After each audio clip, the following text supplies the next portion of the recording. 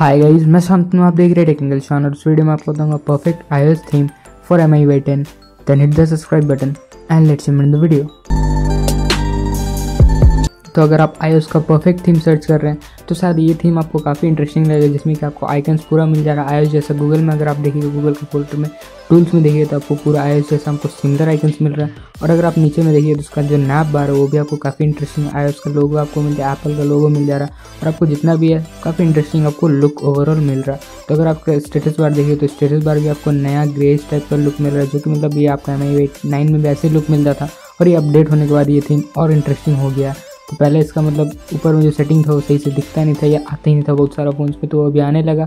और सेटिंग जो देखिए ये भी काफ़ी इंटरेस्टिंग वैसे आपको मतलब कस्टमाइज़ करके दिया गया और जितने भी टॉगल्स है आपको iOS जैसा मिल रहा है और बैकग्राउंड आपको वाइट iOS में जैसा मिलता है सेम आपको लुक मिल रहा है। सेटिंग का पूरा मतलब परफेक्ट लुक है। और अगर आप उसका सेपरेशन देखिए तो काफ़ी वो भी इंटरेस्टिंग आपको मिल जाएगा। सर्च भी काफ़ी इंटरेस्टिंग लग रहा है। और अगर आप सिस्टम अपडेट में जाइएगा तो उसका लोगो iOS का डालना चाहिए था, ये iOS बोस V10 डाल दिया तब भी ठीक है, इंटरेस्टिंग है।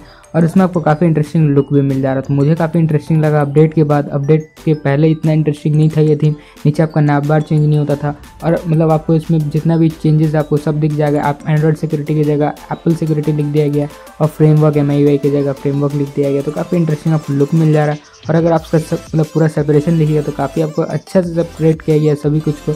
और मूव टू iOS मिल गया, जो कि आपको मतलब MIUI मूवर होता है या मतलब जो भी है याद नहीं मुझे, बैकअप वाला। और अगर आप उसका डायलर देखिए तो वो भी आपको iOS जैसा मिलेगा। ऊपर में कॉन्टैक्ट वे पहले बीच में आता था नया मतलब पुराना थीम में, अभी आपका साइड में सब जगह मतलब पूरा iOS जैसा। और इसका डायलर भी आपको इंटरेस्टिंग सिमिलर वैसे ही मिल रहा है iOS जैसा। तो इंटरेस्टिंग मुझे लगा, इसीलिए मैं आपसे शेयर कर दे रहा हूँ। सोच रहा हूँ क्योंकि मतलब अपडेट के पहले इतना इंटरेस्टिंग नहीं था। और अगर आप मैसेजिंग देखिए, मैसेजेस देखिए तो मैसेजेस भी आपको ऊपर में बीच में लिखता था पहले, या भी आपका साइड में चल गया और काफ़ी इंटरेस्टिंग आपको लुक देते रहा। टूल्स में आपका कैलकुलेटर भी चेंज हो चुका है, पहले भी चेंज था, पहले उतना इंटरेस्टिंग नहीं था जो अभी हो गया। तो मुझे काफ़ी अच्छा लगा वाला थीम। और अगर आप उसका ऐप स्टोर देखिएगा, प्ले स्टोर देखिए तो वो ऐप स्टोर में कन्वर्ट हो चुका है और ब्लू आपका पूरा हो चुका है। तो आपको पूरा iOS वाला फील ये दे देगा। और आपका मतलब फोटोज़ गैलरी में मतलब गैलरी फोटोज़ में चेंज हो गया और वो भी आपको मतलब इंटरेस्टिंग सेम लुक आपको मिल जा रहा है iOS जैसा। और अगर आप उसका म्यूज़िक देखिएगा तो म्यूज़िक भी आपको ब्लैक मिल रहा है, मतलब उसमें आपका iOS का लोगो नहीं डाला गया, जो कि एप्पल म्यूज़िक लिख देता बहुत सारा थीम में iOS का, पर इसमें आपका नहीं लिखा गया, उसमें थोड़ा मेरे को खराब लगा। और इसका अगर आप सिक्योरिटी देखिएगा तो वो भी आपका आई सिक्योर हो गया और थोड़ा बहुत लोगो उसमें मतलब इधर उधर कर दिया गया। और उतना कुछ तो और बाकी चेंजेस नहीं है। पर लॉक स्क्रीन इसका काफ़ी इंटरेस्टिंग है, इसमें आप डबल टैप कीजिएगा तो आपका म्यूज़िक ओपन हो जाएगा। और अगर आप स्वाइप डाउन कीजिएगा तो आपको मतलब पूरा कंट्रोल सेंटर मिलने वाला, सेम आपको मिलने वाला जो आपको MIUI iOS 12 में मिल रहा है, म्यूज़िक मिल रहा है, जितना इंपॉर्टेंट आपका टॉगल सो आपको मिल जाएगा।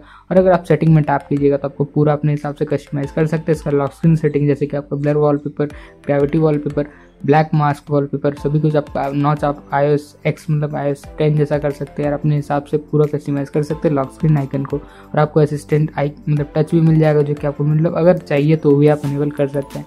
और आप अपना क्लॉक को भी अपने हिसाब से 12 आवर्स और 24 आवर्स में कन्वर्ट कर सकते हैं और वेदर और अपने हिसाब से मतलब पूरा इसको अपने हिसाब से कस्टमाइज़ करने का आपको ऑप्शन मिल जाता है।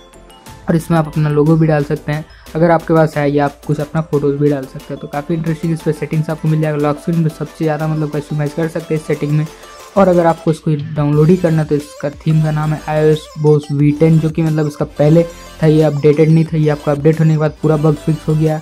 और इसका आपको व्हाट्सएप भी मतलब नया कलर में आपको मिलने लगा, जो कि काफ़ी इंटरेस्टिंग आपको लगता है। तो व्हाट्सएप शायद मैं दिखाना भूल गया, तो व्हाट्सएप भी आपको नया मिल जा रहा है, जितना भी आपसे थर्ड पार्टी सभी कुछ चेंज हुआ है। और ये थीम मुझे काफ़ी इंटरेस्टिंग लगा, iOS बोस V10। अगर आपको डाउनलोड करना है लिंक आपको मिल जाएगा डिस्क्रिप्शन में, जहाँ से आप डायरेक्टली डाउनलोड इसको कर सकते हैं। और अगर आपको ये वीडियो अच्छा लगा तो प्लीज़ वीडियो को लाइक कीजिए, शेयर कीजिए अपने फ्रेंड्स के साथ। और अगर आप अभी तक चैनल सब्सक्राइब नहीं जल्दी कर लीजिए, चैनल सब्सक्राइब करने में बेल आइकन टाइप कीजिए ताकि आप हमसे नोटिफाइड रहे मेरे नए वीडियोस के साथ।